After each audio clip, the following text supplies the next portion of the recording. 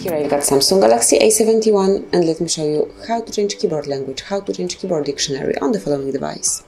So at first, let's open the messages, then go to the new one, click on the settings icon right here, and click on languages and types.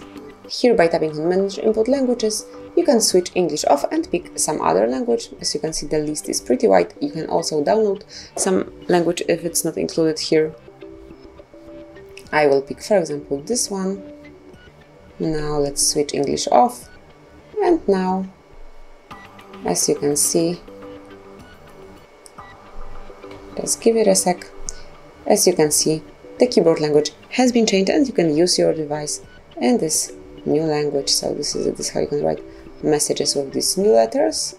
And then if you would like to switch off this language and go back to English or any other language, just click on the settings icon one more time, pick languages and types, select manage input languages, and you can activate, for example, English and switch current language off. So this is it. As you can see, if we will go back, you will be able to write in English. So this is it.